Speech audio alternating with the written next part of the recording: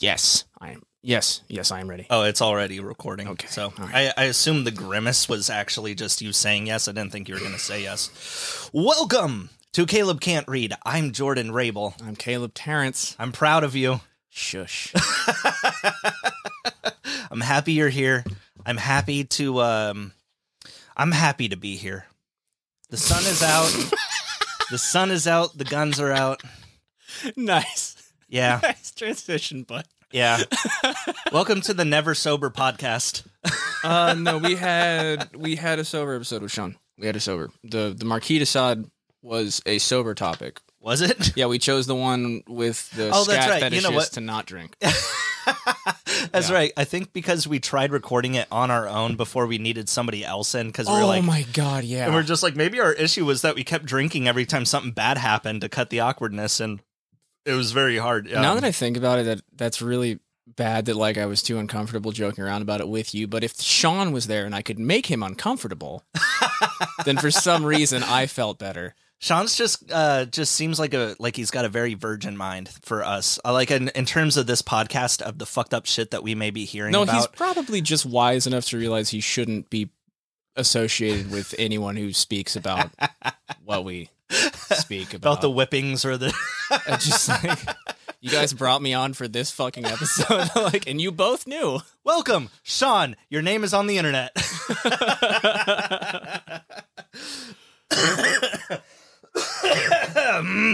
Well, this episode that we have today is actually gonna be it's a topical What's episode. It's It's not an author. It's actually not an author. we have rules, man. I'm breaking them. For as many times as you've broken the rules with no pre-gaming. What fucking okay. No pre-gaming. Oh well, that's that's I'm just taking one. that's a bendable to not do an author. That's a bendable rule. We're talking about authors in this episode, though. It will happen. It shall occur. Are they But, dead? Actually, no. So That's two rules, Jordan. I've never broken two at I'm once. sorry. I've got like 9 others that I'm allowed to break too. So you know what? Pants are coming off. Shirts coming off.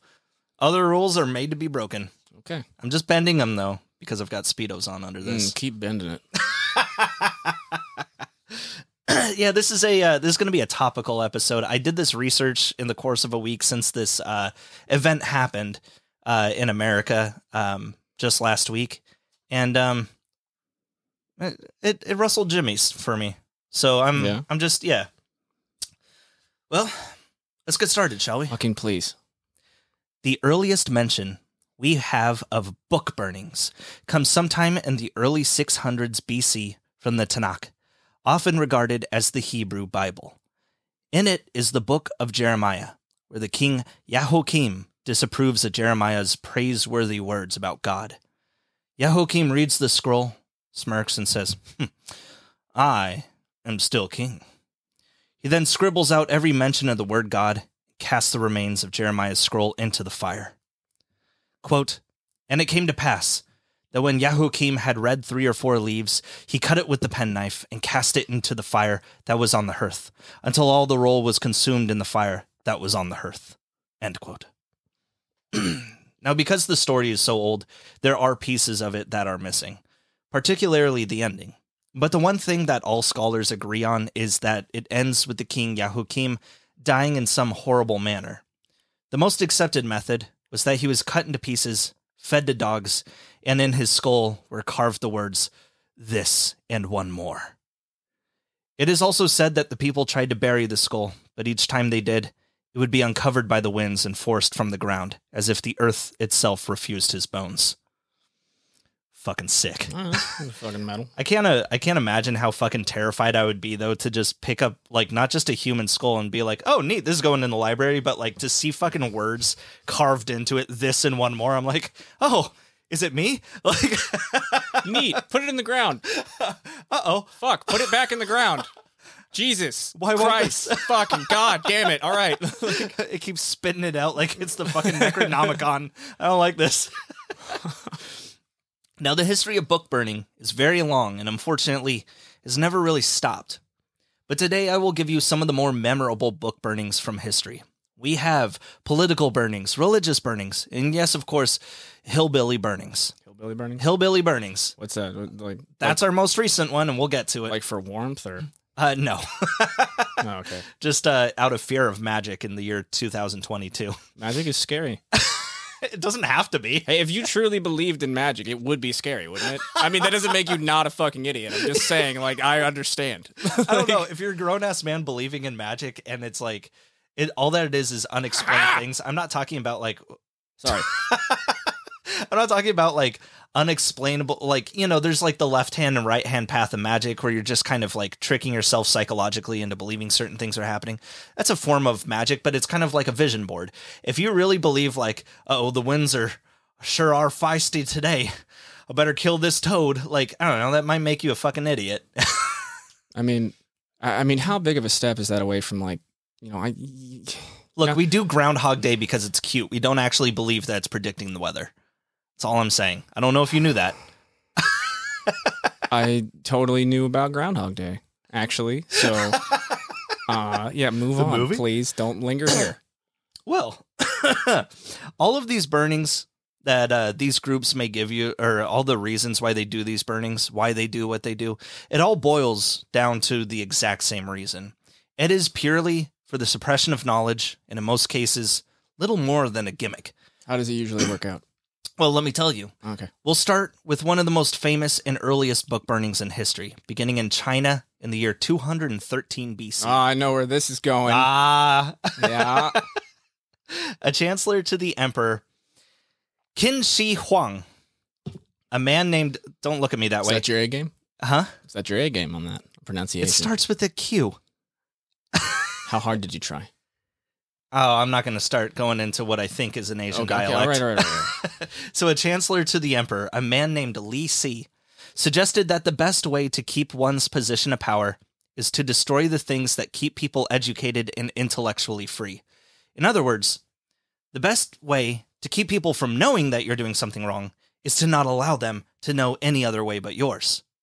As Li Si told the emperor, quote, I, your servant, propose that all historians' records other than those of Emperor Qin's be burned. With the exception of the academics whose duty includes possessing books, if anyone under heaven has copies of the Shi Jing, which was a book of classical poetry, the Shu Jing, which was a book of classical history, or the writings of the 100 schools of philosophy, they shall deliver them, the books, to the governor or the commandant for burning. Anyone who dares to discuss the Shi Jing or Shu Jing shall be publicly executed. Anyone who uses history to criticize the present shall have his family executed. Any official who sees the violations but fails to report them is equally guilty.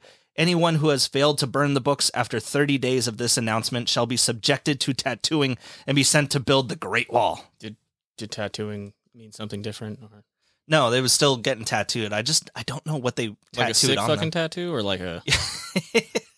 No, they just gave him a fucking Sailor Jerry's tat. Like, get a sick tattoo and an awesome construction actually, job. Sailor Jerry's fine, but yeah, Ed Hardy tattoo probably. Oh, you know what they gave him? Shamrocks. Is it muggy in here? It is muggy in here. Open that window up. Go, do it. Hang on. All right. Pause it. All right. But you see, there were exceptions. As Li Si went on, he said, quote, the books that have exemption are those on medicine, divination, agriculture, and forestry. Those who have interest in laws shall instead study from officials. So basically, he was totally fine with books that have to deal with things like medicine or any other kind of trade. You couldn't subject yourself to art because art makes people think. And if they start thinking, that's when things get dangerous. And you couldn't read about past emperors because then you had something to compare Emperor Qin to. That's why they got rid of the history. But apparently, as famous as this whole ordeal was, it was closer to infamy in the request itself than in the real-life result. As it turned out, the banned books were owned by a lot of royals who were quick to complain and were given exceptions to the rule. Also, the banned books were part of the imperial library and were not to be removed under orders of Emperor Qin Shi Huang himself. So even under the threat of death, the peasants who this rule was actually for saw that there were a lot of exceptions, so they just kind of told Li Si to go fuck himself, and not a whole lot happened. There were some book burnings, yes, but not a whole lot. The books that were actually like really targeted for burning ended up being the books on history, in a poor attempt to act as if the Qin dynasty was the first dynasty and were always there from the beginning. And you know what? That might have worked if China had closed borders from the very beginning. Doing all right, bud? Yeah. Need a second? You need a little pause? No, I'm break? all right. Get it out of your system. If they had closed borders like Japan did, other parts of the world wouldn't have like known much of their history. But other parts of the world knew who came before the Qin dynasty and had plenty of their own books on the subject too. So unfortunately, those outside books, though they weren't very extensive on Chinese history, so we did come away with limited knowledge on who ruled before them anyway. So in a way, I guess it kind of worked.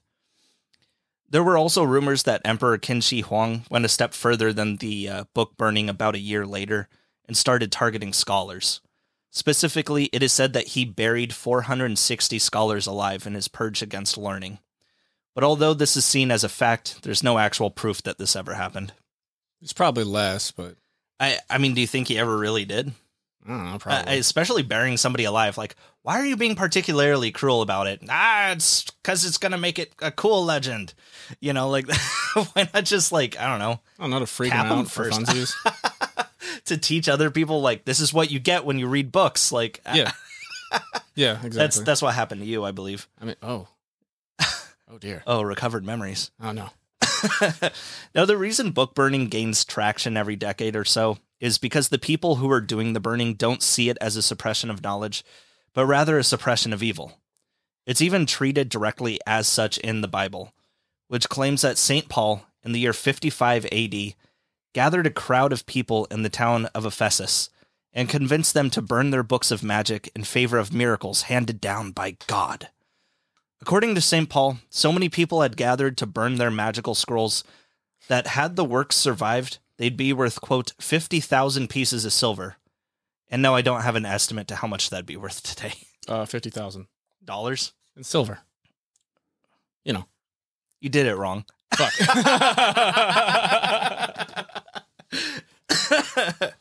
But of course, book burning is also symbolic. In ancient times, libraries were often second in size only to the palace and maybe some cathedrals. Hey, man, everybody likes a big fire. Yeah, there's better things to burn. Everybody likes big fires. No, I mean, from back then, I mean, everyone was Was always... there better shit to burn back then? What else people. could they... Everyone was That's always on ethnic not- purges. It doesn't go off the same way. Wow, okay, wow. They were. Getting dark. Getting I'm dark. just saying. Don't like burn, it. Don't burn the history, just burn the people. Just saying. That is the... Fuck you. Go on. If a town happened to be under siege, torching the library was often a symbol of the city's helplessness. It was like a representation of your city taking a shot to the brain. All your town's knowledge is gone. The Library of Alexandria is perhaps the most famous of all these. The library was built sometime around 300 BC and sat on the docks of Alexandria, Egypt. Now, Alexandria was a huge central hub for both the Mediterranean as well as Middle Eastern territories. It was a rule that any ship that docked in Alexandria had to hand over any documents on their ship for copying by the library scribes. So this place was stacked with not only books and scrolls, but receipts, contracts, blueprints, literally anything that was written down. Oh, fuck that job. God damn. Like, I mean, you might have been seen as, like, detrimental as, like, a doctor, though. Like, I mean, look, he's just going to fill your wounds with dirt. I'm here to write shit down. Like, I'm a copyist, and it's the only way that people are getting their documents around on time. The mail never stops. Yeah. They were basically trying to collect all of the ancient world's knowledge and put it under one roof. But like the dictators before him, King Ptolemy VIII kicked out the scholars of the city of Alexandria to legitimize his rule. People were still allowed to go in and check out the wealth of information that was in the library, but it basically became abandoned to anyone except students.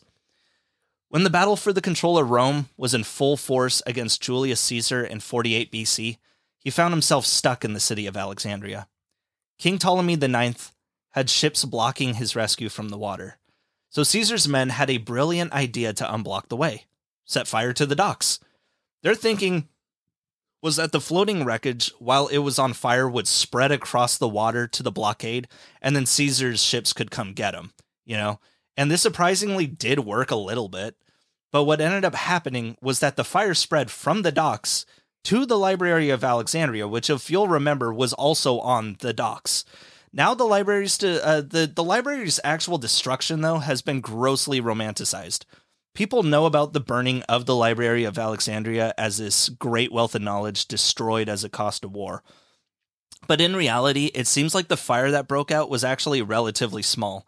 Or more likely, it didn't even hit the main building at all, but instead a small warehouse right next to it, where they moved some shit that probably didn't really matter. Like, that's where the receipt warehouse was. And somebody's collection of a folder marked homework. And there is actually some proof to this. We have record of famous philosophers and playwrights of the day talking about visiting the library in the years following its supposed destruction. If the fire ever did hit the main building, they rebuilt what got wrecked pretty quick. The real reason for the library's destruction is probably from a couple of other fires that broke out through the years of 270 to 300 AD from whoever was conquering the city that day, and just wanted to burn it down as a symbolic gesture. Just for funsies. Yeah, pretty much. Everybody likes a big fire. Yeah, but I mean, here's the thing. At this point, the Library of Alexandria had been attacked so many times that there were now several libraries throughout the city, so it was kind of a moot point. Like, city planners probably knew better than to keep something important in the Library of Alexandria for too long. Regardless, we know that we've lost an untold number of scientific and literary works from these attacks, but the truth is that we've probably lost more of an untold number of receipts as well. And while that doesn't seem like a big loss, it probably would have told us more about ancient civilizations than we could ever guess. So it's still something to mourn from an anthropological standpoint, at least. I mean, what if the fucking, like, documents that were, like receipts for the pyramids or something were, like, in there? Or Receipts for the pyramids? Yeah. I mean, we know that they did get fucking contractors to work on it. Like, we've got some documented proof of that, but shit just didn't survive that long. And it's like, that's probably where it all was in the library. They're just like, they're like, oh no, bunch of dipshits years from now are going to think aliens did this. No, that's just a white people thing, because it must have been aliens. It couldn't have just been brown people figuring out how to... I know. I remember trying to have that argument with somebody online, and they're like, oh, you're going to try and turn this into a race thing. I'm like, it is a race thing. Like, why is it just that? Like, we don't... Whatever. It's a losing point. Anyway. In 325 AD, not long after the Library of Alexandria's destruction, was the first council of Nicaea.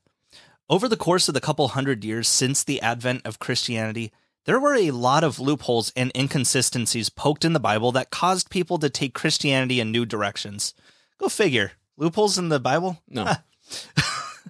But for the newly converted Emperor Constantine of Rome, believed that there should be only one way for Christianity. His. He actually, so he was like the Christian emperor because he had a dream with Jesus and I know you love to hear about dreams. Fuck. But I think he waved a banner that had the first 2 letters of his name in Latin on it. And so when he woke up, he's like, that's it. That was a dream from God. And so Constantine's, you'll see his symbol in like Rome everywhere. It's a P and an X behind it. Oh. And that's... Oh, it didn't really matter if anybody believed him or not, because he could just... Because he could just behead whoever he wanted. Okay, cool. All right. So I mean, it was honestly kind of nice of him to lie then, to make him feel like they had the option. Honestly, he was probably... What the fuck was that? That was weird, right? Wait, was that a noise in the kitchen? I think so. Okay, so what's weird is I saw the door open a little bit, too. At first, I was like, oh, Buster's here. And then I was like, wait a second, Buster's not here. Okay, possible editing point there. Move along. I'm scared. So, to stop different branches of the religion from growing, Constantine gathered a collection of 1,800 priests, abbots, and clerics, and dropped them into the city of Nicaea to debate the various theological points. Like, your job is now to figure out where the inconsistencies in the Bible are and explain them away. This meeting was a very big deal. They even established Easter during this meeting. I don't know what that fixed, but... Fuck Easter. You don't like eggs? No, dude. It's the worst fucking holiday. It's the worst out of all of them. Why? Because it's so lame. In what way? You get candy. Just bad candy and... Okay, look, I'm not a cream egg guy myself. Bad eggs? Eggs. Well, eggs go with chocolate very well. We all know this. You put a little chocolate syrup on your scrambled eggs, it's godly. It's good. Well, the biggest argument in the First Council of Nicaea was this. Is Jesus an extension of God, or was he merely the Son of God? Like, if God were the Pillsbury Doughboy, did he create a new being by pinching off a piece of himself and forming a new being? Or did he create someone using entirely new bread and just give him a bit of his own spit? This is too big brain for me. I wrote it down in a way that I would understand, which was food. Well, the council unanimously agreed that Jesus and God are the same person. This idea would later form the modern-day Catholic Church. Wait, you can do that? What? You can just get together with people and decide things about God? Yeah.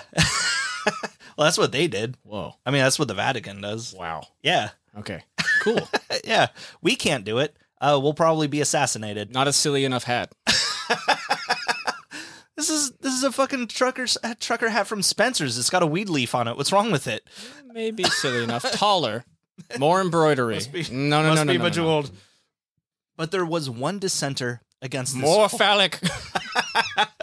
One dissenter against this whole idea. This was a clergyman named Arius, who had the thought that since it is stated in the Bible that God has no beginning or end, but Jesus has not only a very famous beginning, but also a very famous end, that God is stronger than Jesus. Like, God could beat up Jesus, no problem. The resulting argument was so fucking heated that one guy named Nicholas Amira walked across the room and popped Arius in the fucking mouth. God can't beat him, Jesus! That guy who popped him in the mouth, he eventually became a saint. Not for that, but... Arius was ejected from the council and got fucking exiled. Emperor Constantine... The guy who got popped in the mouth? Yeah. Emperor Constantine later made... Hey, hit me! We're exiling you for being a little bitch. You were not invited to my birthday party. Emperor Constantine later made a law about Arius and his teachings. Quote, if any writing composed by Arius should be found, it should be handed over to the flames, so that not only will the wickedness of his teaching be obliterated, but nothing will be left even to remind anyone of him. And I hereby make a public order that if someone should be discovered to have hidden a writing composed by Arius, and not to have immediately brought it forward and destroyed it by fire, his penalty shall be death. Arius later died while in exile of a suspected poisoning about 10 years later. But his teachings live on. Wait, was he on Team Jesus or Team God? He was on Team God. He's on Team God. Yeah, he was the one that was like, God's tougher than Jesus. And the others were just like, no, that's like God beating himself up. And he's like, no, it's not. I mean, Jesus is a dude, you know? All right. Well, his teachings live on in some Unitarian churches the lies of these to fucking this day. people. Right? Wow. What did he get exiled for? Having a thought? No. Hey, what do you do for work? Well, let me tell you, he just gets popped in the mouth 20 minutes later. We argue about a book. Yeah, so his teachings do get taught in some Unitarian churches today, and his followers are unfortunately named Arians.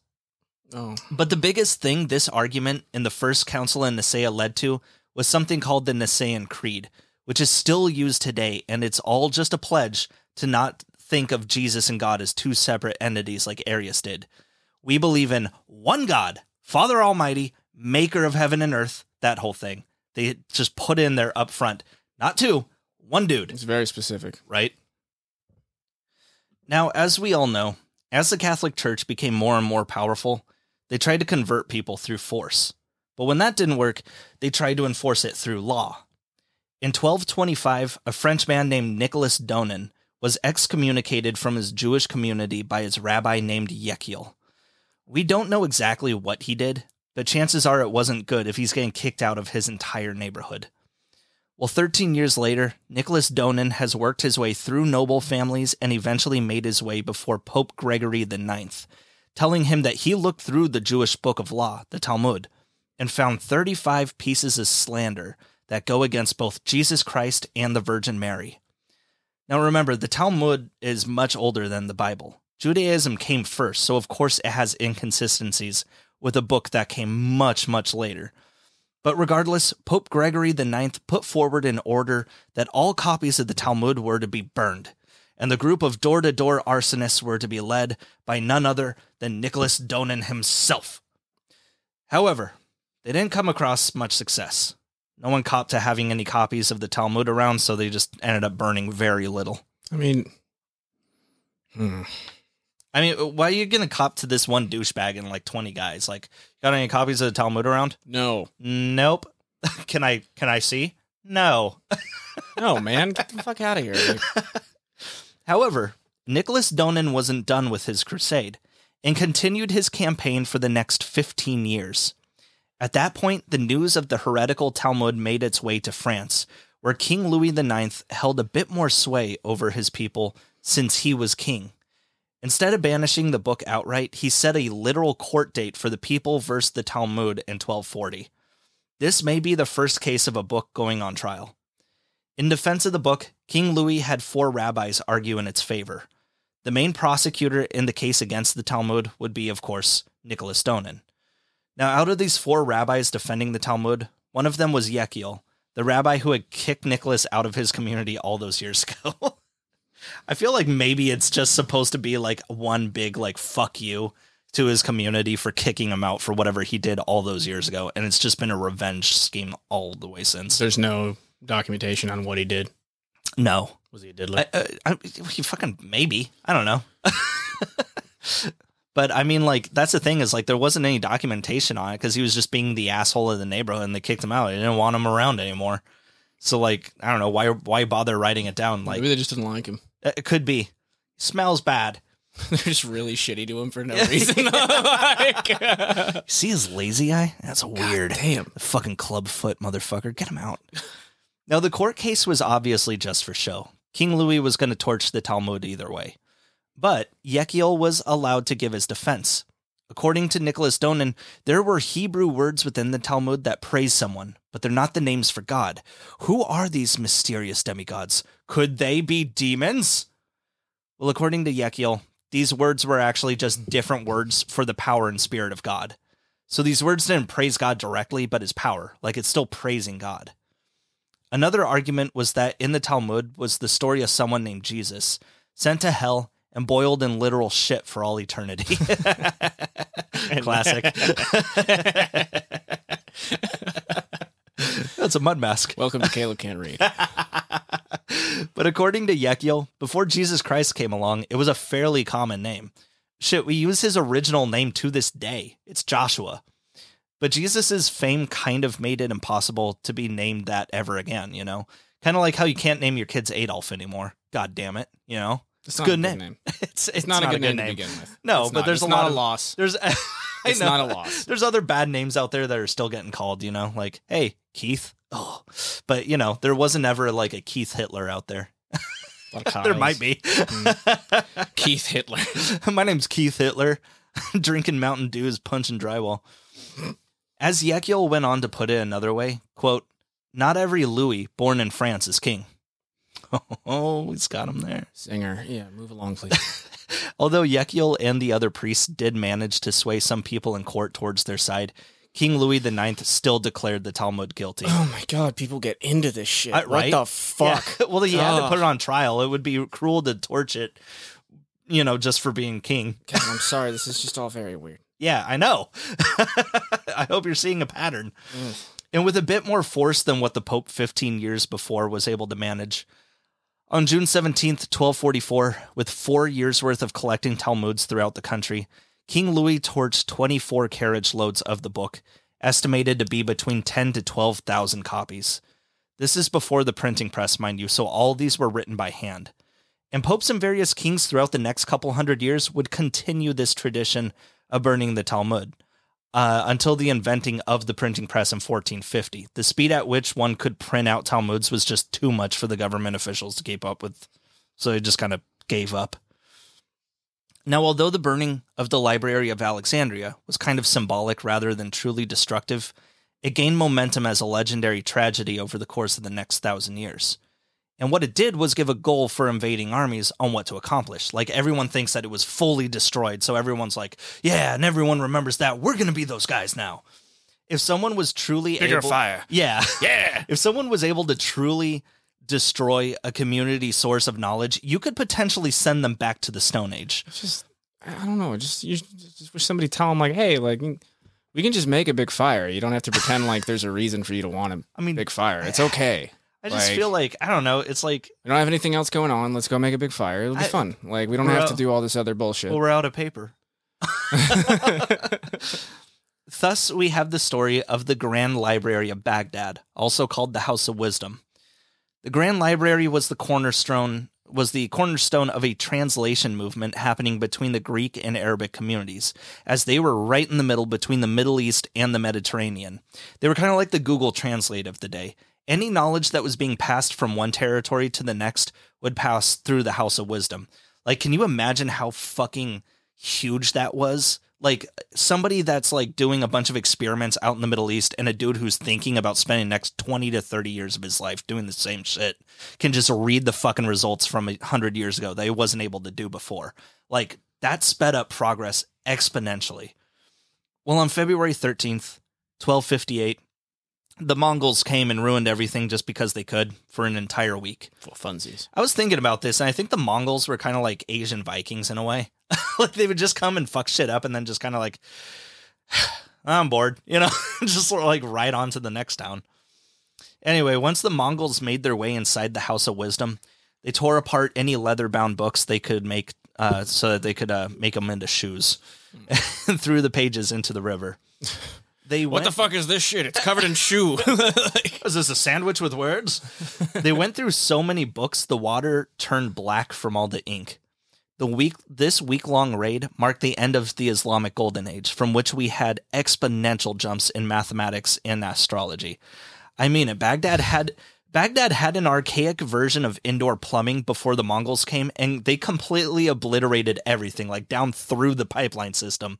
They don't even have indoor plumbing in Baghdad now. Like, fuck. But before its destruction, there was a scholar named Nasir al-Din al-Tusi. Yeah, it was. Who saw the early signs of the invasion and managed to move 400,000 manuscripts out of the House of Wisdom before he was eventually caught and killed.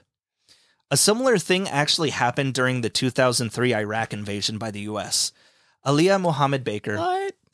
What? No. Oh, I'm sorry. Did I call that an invasion? A hostile for? No, wait. What was the word for it? A war? I want to say, yeah. We called it a war. Yeah, that's it. There it is. Yeah, it was kind of, wouldn't it technically be a conflict? Kind of like the Vietnam conflict? A conflict, yes. Yeah, it's because we didn't lose a war. We've only lost the conflict. And just like Vietnam, where we're picking off farmers and shit left and right, you know? Anyway, Aliyah Muhammad Baker was a librarian for the Al-Basra Central Library in Basra, Iraq. When Iraqi troops placed an anti-aircraft gun on the roof of the library, she knew she had to start smuggling books out. I mean, they had one of the oldest copies of the Quran in existence in this library. Well, Aliyah, with the hope of locals, scaled a 7-foot wall and started a chain of passing out manuscripts down the line like a bunch of ants. Like a chain, if you will. Yeah. Over the wall and into the dining room of the restaurant next door. They managed to save 30,000 books, an estimated 70% of the entire library's catalog. Sure enough, the library got bombed to shit just shortly after that because there's a big fucking anti-aircraft gun on top of it. Big fucking gun on there, man. But the library was rebuilt the next year in 2004, and Aliyah Muhammad Baker was named chief librarian. She unfortunately passed away from COVID last year in 2021.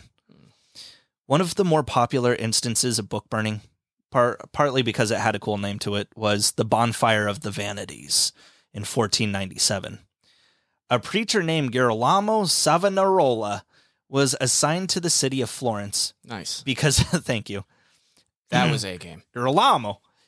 He was assigned to the city of Florence because he was a fantastic pain in the ass. Reading through this guy's Wikipedia page was pretty amusing because he was very into preaching revelations and was just a complete thorn in everyone's balls. It's definitely the most exciting bit.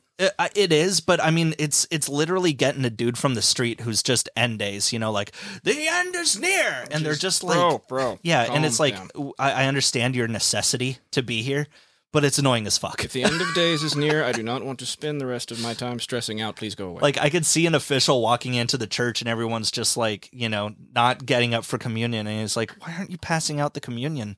And he's just like, What's the point? We're all dead hours away anyway. In his defense, it does say it in there. It's weird they're ignoring it. Like, they're not ignoring it. You just wouldn't talk about anything else. Yeah, but that part's a bummer.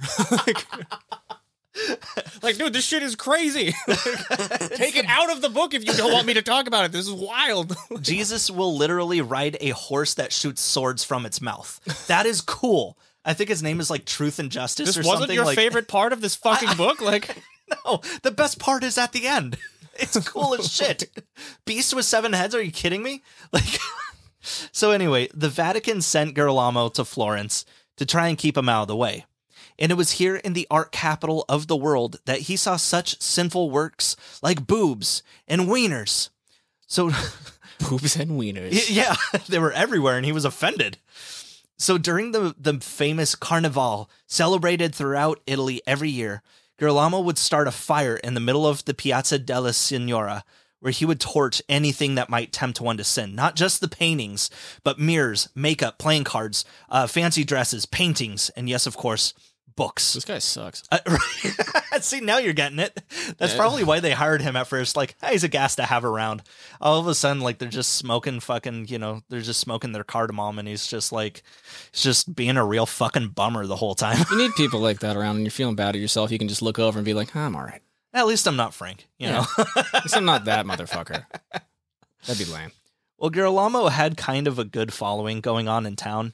But after a couple of celebrations of the Bonfire of the Vanities, Pope Alexander VI got real fucking tired of the guy. So he excommunicated Girolamo, hung him on a cross, and set fire to the cross in the Piazza della Signora. Same place. This guy hated sex so much the Pope thought he was obnoxious. Holy shit. Same place that he would hold his burnings every year. He's just, I like that he had to excommunicate him first. They're like, are you seriously going to burn a fucking priest? And he's like, he's not one anymore. He's just a guy. And setting fire to guys is fine. No, there is a process. I mean, it's impressive. The guy was only about 45 years old. Like, he lived his life just to piss on everything. The Pope then told anyone in possession of Girolamo's writings that they had 3 days to give them up or he'd kill them too. Which, remember, this is 1497. This is 100-ish years before Dante comes along. The popes are straight up dictators at this point, so they can do that now. Can the Pope still kill people? Secretly, yes. Okay. I'm sure he doesn't, but can he? Yeah, probably. I would think he would. Okay. I mean... The current Pope. Yeah. Oh, the current... Well, definitely the old Pope, the one who looked like Emperor Palpatine. Oh, yeah. It's so weird to have just a Pope retired, Is he alive? Yeah, he's alive. He looked like he was about to die when he was Pope. They always look that way, Caleb. They're all fucking 98. We haven't gotten a young Pope in, like, forever. Yeah. I think the first Pope was one of Jesus's disciples, supposedly. So, like, that guy was youngish. That was about it. Is not that old, is it? Catholicism? Yeah. Yeah. Really? What are you talking? I thought it was like I don't know. I don't know anything about this shit. I'm sorry. I know. Yeah, no, I'm just impressed sometimes, Yeah. It's like, it's impressive. It's not really like it's a No, diss. no, I'm very impressed. No, the word you're looking for is surprised. No, I'm impressed. I'm very impressed. Okay. Like, wow. That's impressive. Shut up and drink your 40. I'm gonna. Is it flat? No, it's okay. Especially when I shake it up like this. Dude, you can't No, do it's not flat anymore. You can't do old English. It has to like It's like 12 hours old. you open that 40, you're committing to a blackout. I know. Okay? I know. Like you need to finish it, you need to get it done. That's or my it's just fault. gonna be worse later. I know. Now I've drank many a fucking warm 40 sitting out all night with, fruit flies in it, but I put it back in the fridge. I mean, it's okay. There's still some cupcakes in there, though, so it got a little bit of the vanilla taste to it. It's nice.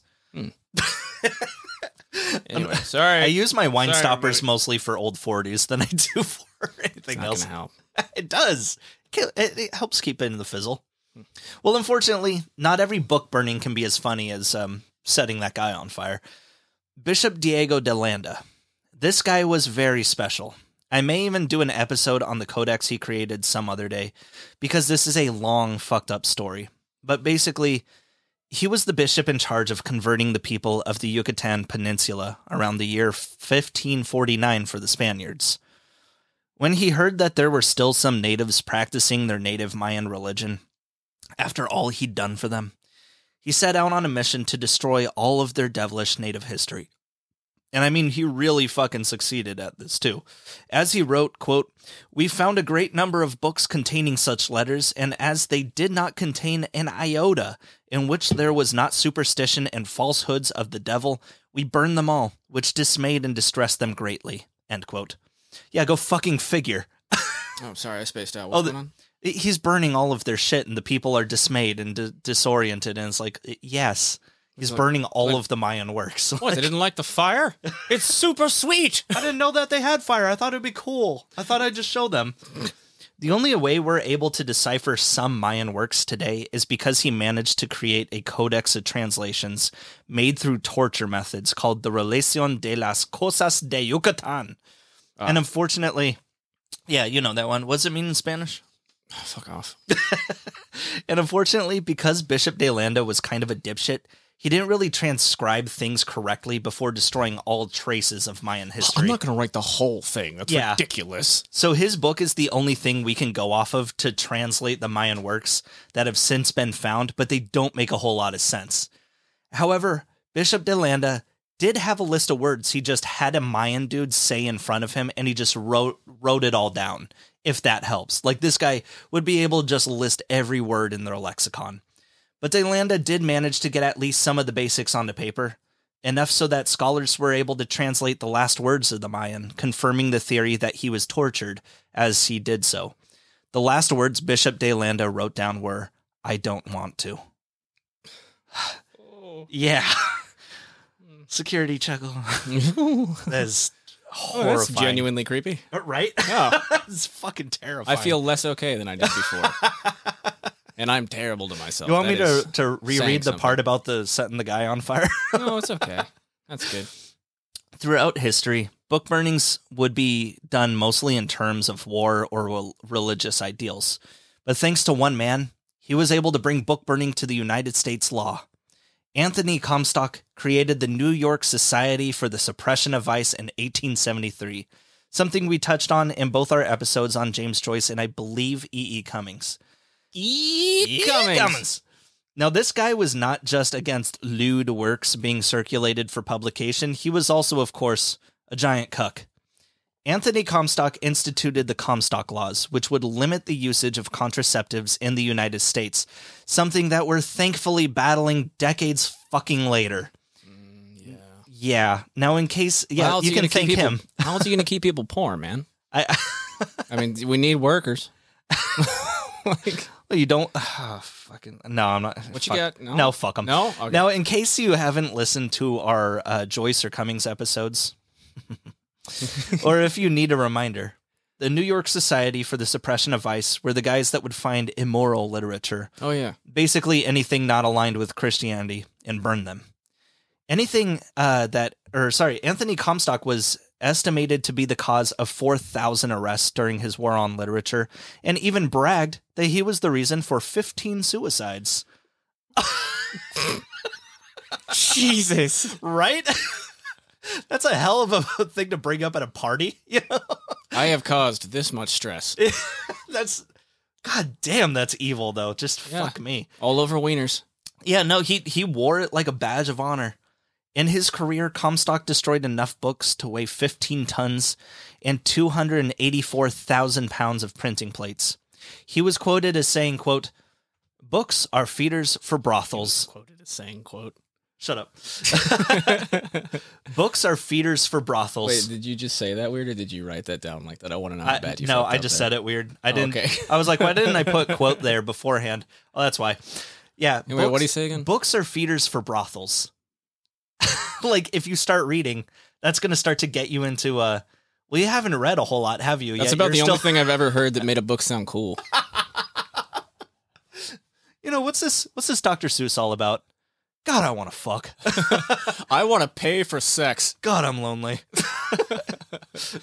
Look at this. This red fish and the blue fish have both 2 fish and 3 fish to hang out with. I'm horny.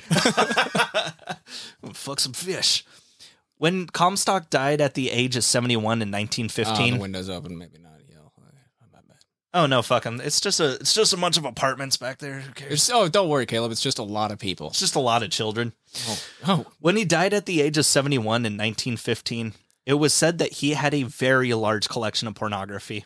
Who would have guessed? Dude, that happens every time. Right? You know why he's flipping out about sex? Because he's thinking about it all the time. Same reason politicians flip out about gay people. Because they're thinking about men fucking all the time. What are you talking about? That's just his evidence locker.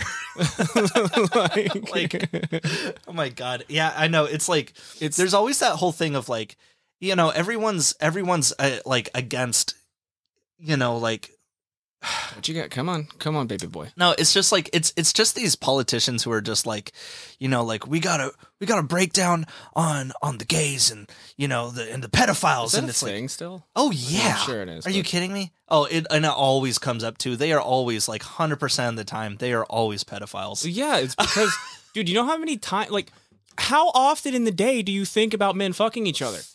Not often. It doesn't happen, right? For those guys, if they're making a career about it, they're clearly thinking about fucking men a bunch. If they're thinking of passing legislation to stop it, yeah. I mean, to be honest, I don't think about sex all that much.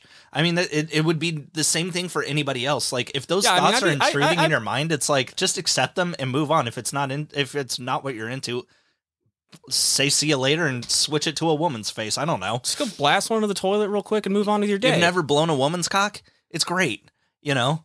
Is it? Yeah. Huh. I mean, you don't see them in the glory hole, but I'm assuming I was blowing a woman. Hey, that's the point of the glory hole. This joke has been made a million times. I'm not going there, but you don't know. Okay? So, it could be anybody. That's right. Yeah. Wait.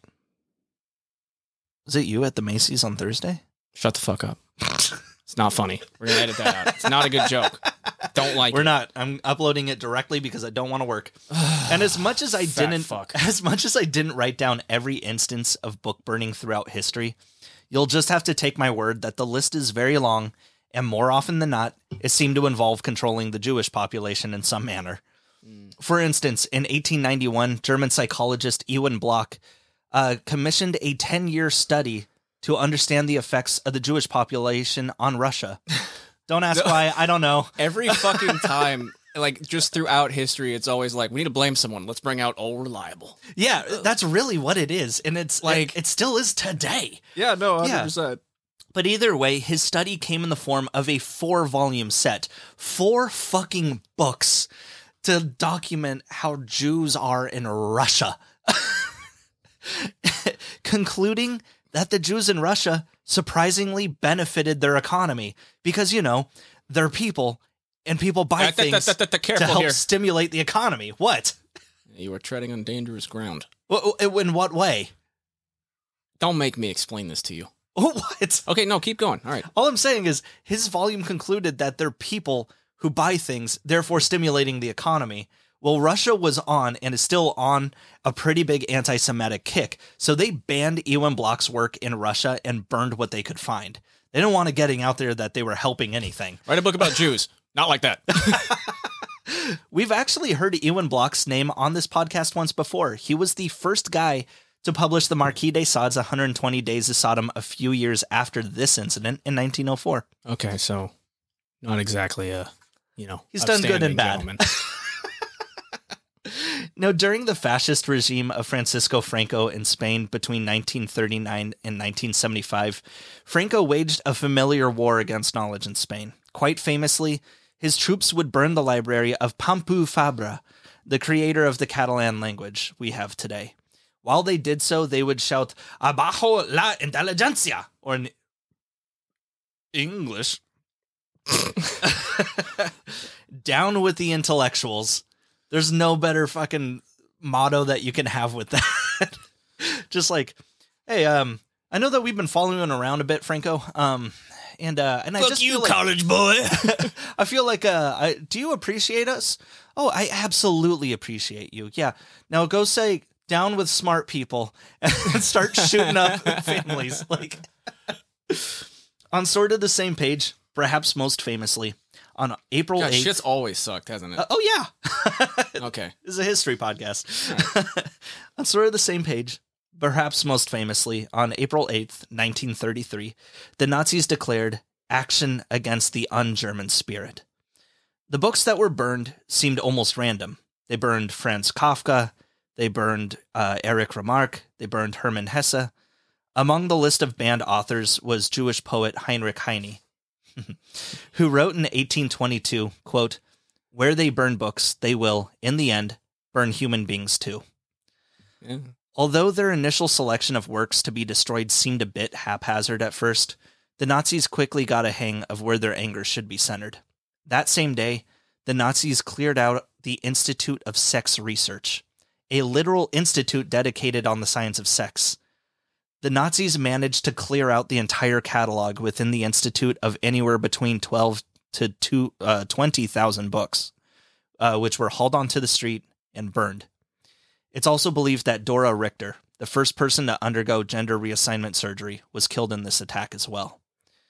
As horrific as this day was, not even a week later, there was a bonfire against un-German literature in nearly every college town, with Joseph Goebbels, the minister of propaganda, addressing over the radio, "No to decadence and moral corruption." I hope you're starting to see a theme here. Mm-hmm. A year later, the authors exiled from Germany for their un-German sentiment came together in France to create the Library of the Burned Books. Oh, good. They were safe there, right? In France? Yeah. Yeah. Good. Nothing bad ever happened. Great. Where all the titles that were now forbidden in Germany were gathered together in one place. Of course, shock. Oh, fuck. I can't believe you got to hear this, but when France was eventually taken over by the Nazis years later, the library was closed down. But it still wasn't burned. Eh? Or did they burn it later? It's an entire library filled with the books that they banned and burned. Oh, they did. It's called the Library of the Burned Books. You said closed down, okay? Don't act surprised when I think it just closed down, if that's what you said. It is called the Library of the Burned Books, and those books were very much unburned. They had to fix it. But in the same year that the Library of the Burned Books was established in 1934, America also made their response to the Nazi book burnings by creating the American Library of Nazi Banned Books, opening at, where else, the Brooklyn Jewish Center. The library remained open until the 1970s. Wait, why did it close in the 1970s? It just couldn't. It's because it was New York in the 70s and shit got really, really poor. Oh, okay. But the banning of certain books and authors was just the beginning for them. The Nazis' real goal, when it came to book burning on a more massive scale, was the complete cultural erasure of the Polish people. In 1944, the Nazis marched through Warsaw and destroyed the Krasinski Library, the large personal library of the Zamoyski family, and the Central Archives of Historical Records. The Krasinski Library housed 150,000 pieces of literature dating back several hundred years. You can actually see the remains of the old Krasinski Library on display in the newly built Krasinski Library. The ashes of the old library fit inside a single fucking urn. In 1945, the Nazis continued their razing of Warsaw by destroying the public library and the Krasinski Library, both of which held historic works. While the complete erasure of Poland clearly didn't happen because it's a stupid fucking goal, there are numerous works that have forever been lost due to this. And I'd like to remind people that just because these works are ones that you'd probably never heard of, there's a good fucking chance that at least one mundane work from any one of these libraries could have inspired someone to create something incredible. But now that avenue of creativity is lost. And worse yet, because these dipshits torched the Central Archives of Historical Records, a lot of people in Poland can't trace their lineage back further than 1944. Now, during the Cold War, many countries sharing a border with Russia found themselves bullied by the communist superpower. As a matter of fact, the term is today called Finlandization, because Finland was particularly weak in moral standards against their neighboring tyrant. Case in point, Eero Leino. By the way, this name is hard as fuck for me to pronounce in its native Finnish. I looked it up to try and do like a phonetic thing, but my mouth cannot make those sounds. Yeah, no. The further north you go, the goofier the whiteys get. It sounds like a fish bubble. I don't know how to do it. Try it again. Eero. Oh, man. How wacky. So anyway, Eero was Minister of the Interior to Finland between the years of 1946 to 1948, where he was the communist figurehead for his country.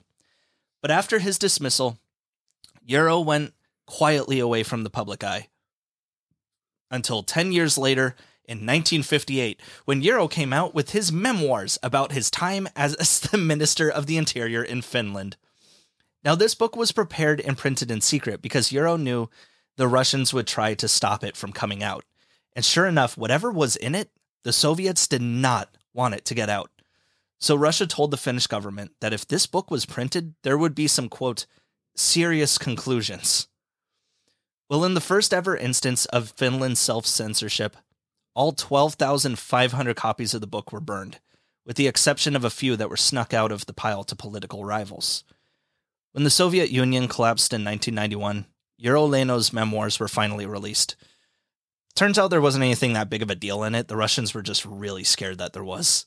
Like, I would figure that they would have probably grabbed a copy and been like, let's see it first.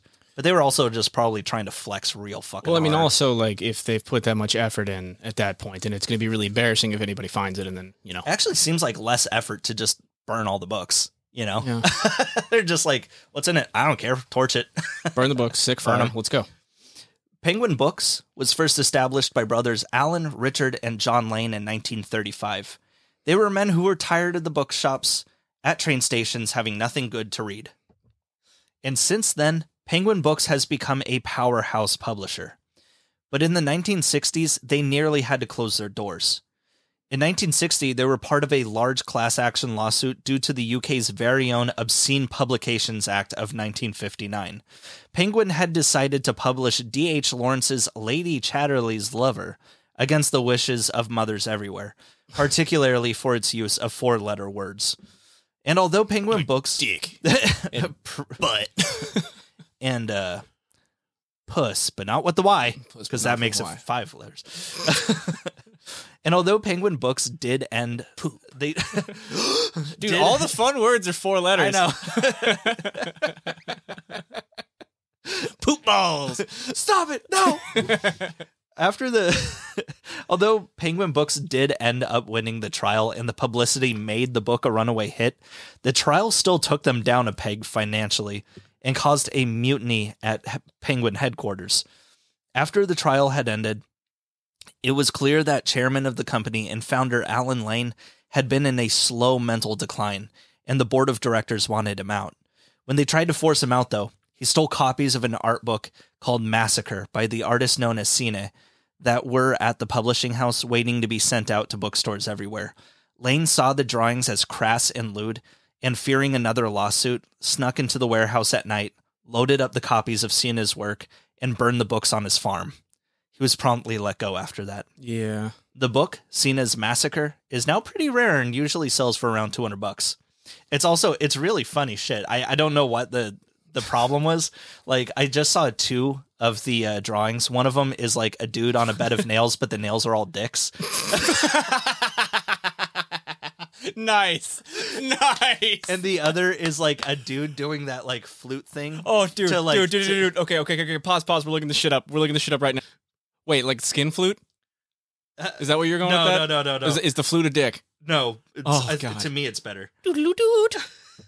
There, scroll left. Oh, nice. The other one is a woman with a flute to like raise a snake, like but charming but it's charming his dick. the penis. Yeah, it's good shit. I mean, I guess I don't know. I think it's pretty funny though. I'm a little depressed about the comic style. It looks a bit boomerish. Yeah, I mean, this was 1960. I was really excited for this. This was like 1965 that happened. I've been let down. No, it's good. I mean, it's funny, but I did look through some of his other shit. You got any more? Or just these 2? Just those 2 that are on Wikipedia. But if you look up his stuff, it gets pretty sacrilegious and shit, but it's kind of funny. Like there's a nun dressing, and Jesus is on the cross with like a pair of binoculars, like watching her. Or like he's yelling at a woodpecker to stop, like nailing at the cross. He's like, stop. Like, Stop. It's all right. Now, when Indian-born British author Salman Rushdie announced his forthcoming 4th novel called The Satanic Verses in 1988, he was met with a little opposition. The novel itself is kind of a fantasy love story, but it is inspired by the story of Muhammad. Now, before the novel was even released, it was met with heavy criticism from the Islamic crowd. And of course, none of them had even read it, so even when it turned out to just be a regular-ass novel, Rushdie was still getting threats. Before the book was even released, it was banned in Iran, India, Sudan, South Africa, Sri Lanka, Kenya, Thailand, Tanzania, Indonesia, Singapore, Venezuela, Pakistan, and Bangladesh. Oh, do better, Bangladesh. Listeners. Do better, Bangladesh. The Ayatollah in Iran himself even issued a fatwa against Rushdie, placing a $2 million bounty on his head. And while the fatwa has today been lifted, the bounty is still there, which has since been up to $3.3 million. Adjusted for inflation. Yeah, pretty much. Yeah. $75. Hey. Bookstores around the world were firebombed if they held onto the satanic verses, and multiple assassination attempts. Jesus. I know. And here's the thing. It's just a love story. That's all that is. And I think that they were like... All right, that title's pretty spicy. Right. Well, here's the thing. The satanic verses is a portion of the Quran. Like, it's basically he named it after a chapter. And it, like... I don't think that... Wait, is that why they were pissed? It wasn't like a Satan thing? No, it was just mad that it was a chapter in the Quran? He was basically like... He had like all character names are different and everything, but it's very obviously one character is based on Muhammad, and they didn't like that. So, so yeah. Not touching that. Okay. Yeah. No. Let's move on. Mm-hmm. There have been several attempts on Salman Rushdie's life since 1988. The first was on August 3rd, 1989, when Mustafa Mahmoud Mazeh, which is just a pseudonym, by the way, not his real name, was making a bomb within a book in his hotel room in central London. His plan, to give the book to Salman Rushdie to sign, and then blow him to smithereens. But the bomb went off prematurely, still in Mustafa's hotel room, thereby collapsing 2 floors of the hotel. Oh, that's not funny at all. Yeah. There is, and here's the thing, I couldn't find out how many people Mustafa ended up killing besides himself, if 2 floors worth. But fuck him sideways anyway. Like, I don't know.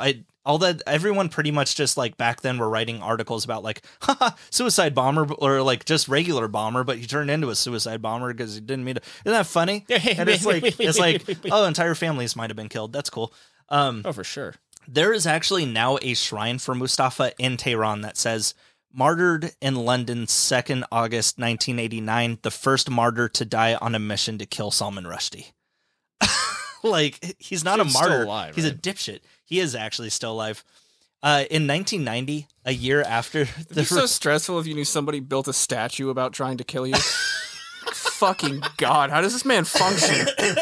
Fairly well. Oh, God damn.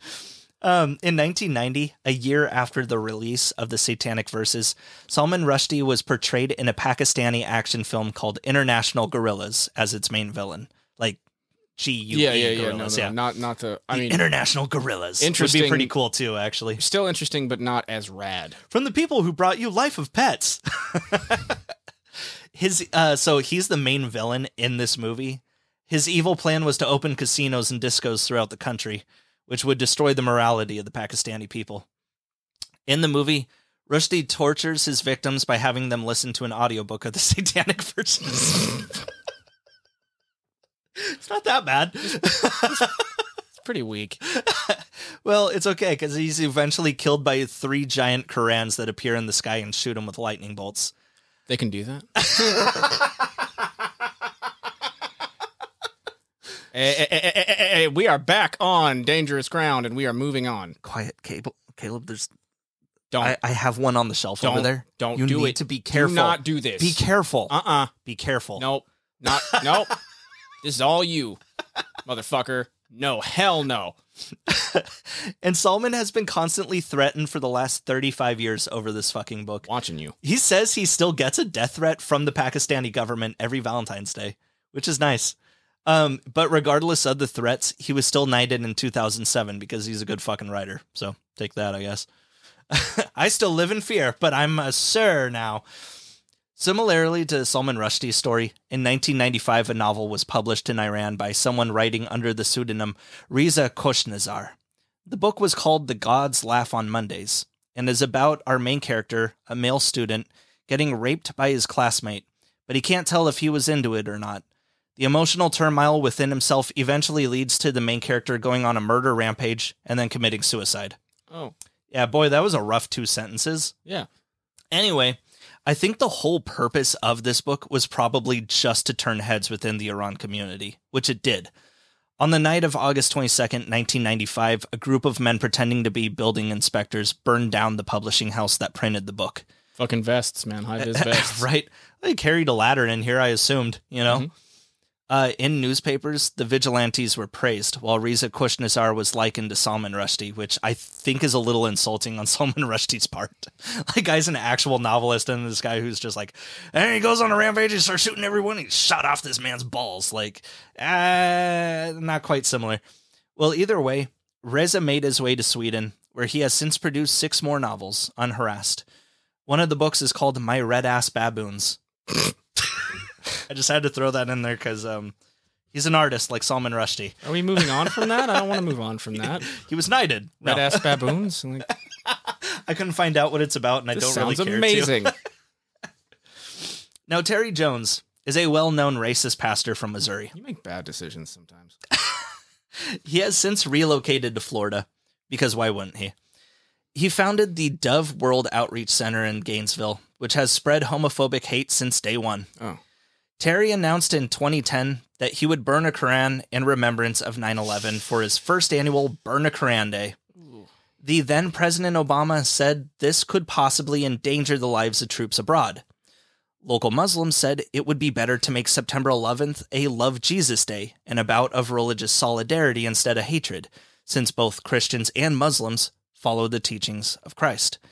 Other people said maybe it would be better if more Americans actually read the Quran to inspire a bit of cultural understanding for people in the Eastern world. Like, not to convert anyone, but inspire a bit of cultural understanding for people you're supposed to hate. Maybe understanding them is the first step in accepting them. I mean, yeah, this is really trashy, but I mean, you have sent them to war. They are getting shot at. It's not going to make it more dangerous. Yeah. Well, actually, so Terry Jones... Like, are they going to try to kill them harder? Like, what do you... They did. Well, Terry Jones actually pussed out when he said he'd burn the Quran, but he did do it on March 20th, 2011, about 6 months later.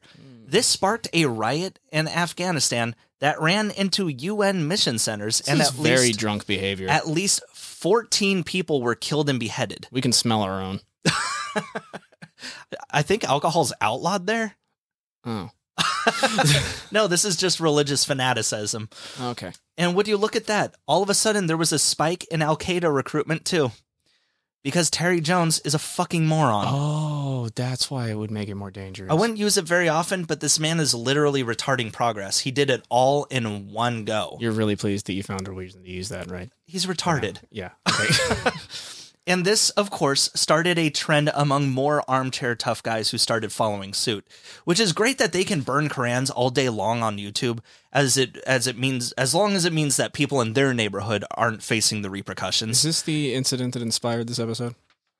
No, actually. Oh, we're getting to it. Yeah, next one. But I mean, it's truly maddening that these people think that they're really on like equal grounds about fighting an intellectual war with people in the Middle East by just setting shit on fire at home where they're safe. Why do conservatives do that? They like do it with like brands and shit. It matters. Like, because it's just tough guy attitude. Like in a real fight, they would probably drop fairly easily because who wouldn't? Because you're still a person. Like why? All people drop easily. Why would you burning your Nikes mean anything?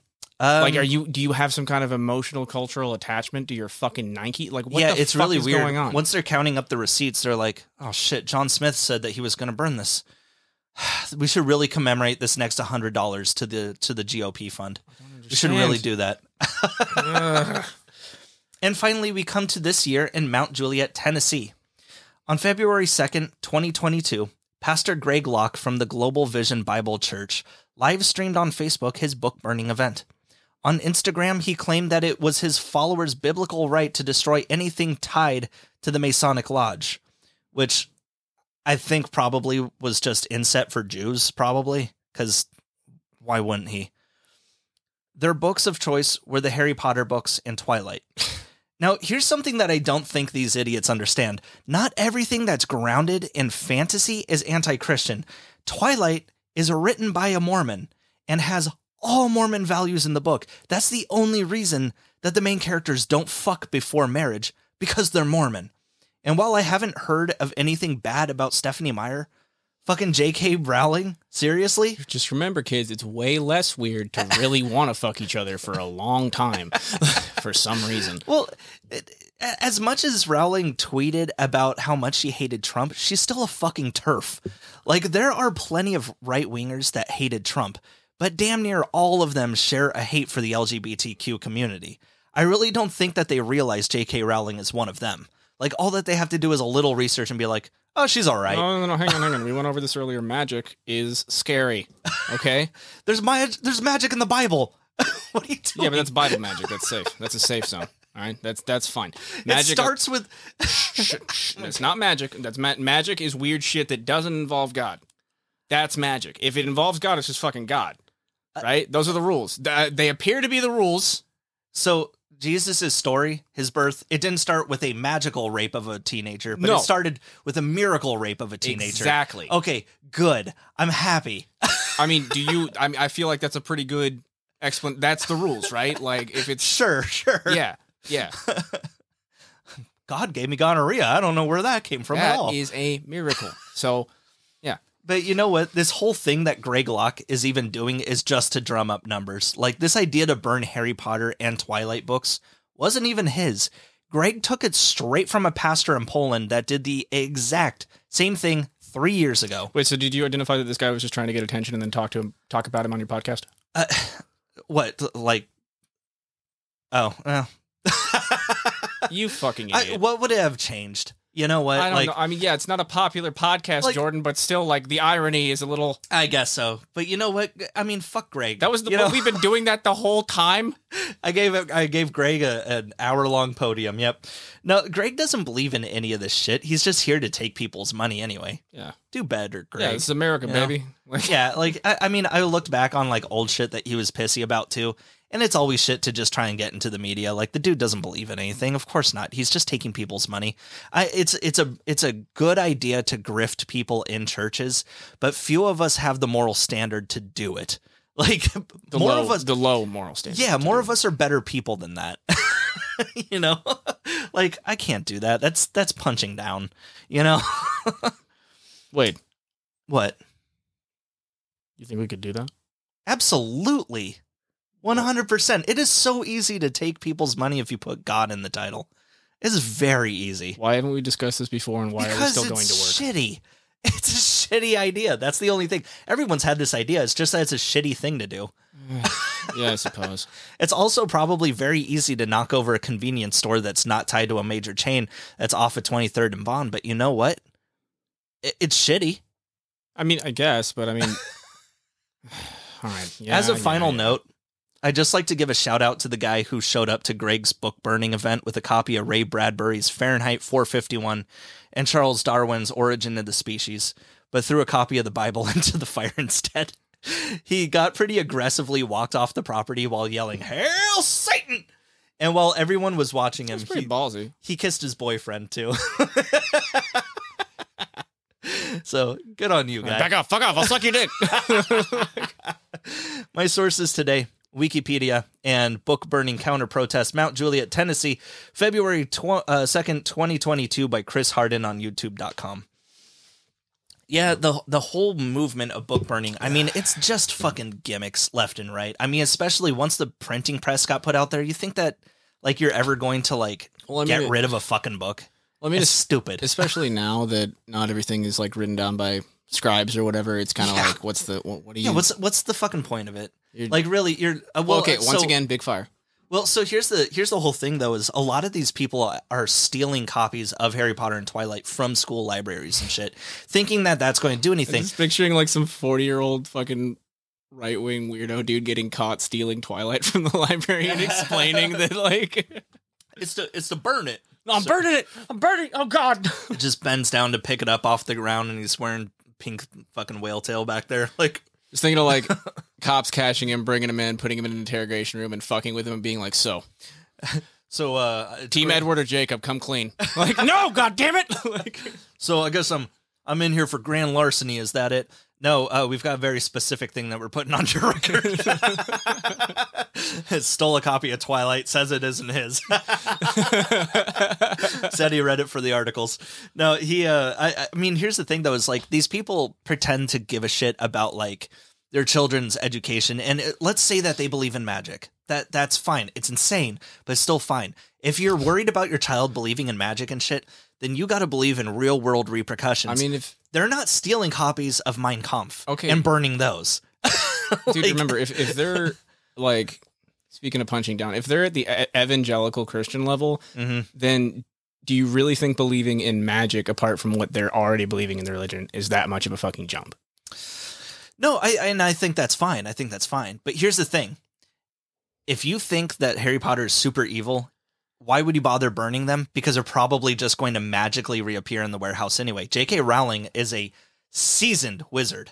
Like, I mean, this is stupid. Some might This say is dumb as shit. I don't know, man. It's just, and I've seen people doing it with like whatever Trump book comes out where they start burning those too in a much smaller circle because people are just like, this is dumb. Hey, But like, what? fire. Again, there's better shit to burn. I mean, I did know one guy that pulled out the 420th page out of a Bible to roll a fucking blunt on 420 because he was a high schooler, and So I mean, you knew that's a teenager. And that's more of a magical ritual. You know what I'm saying? Yeah. Like it's not purely symbolic. It's symbolic, exactly. Yeah. Do better though. Do better, Bangladesh. You know, don't burn shit.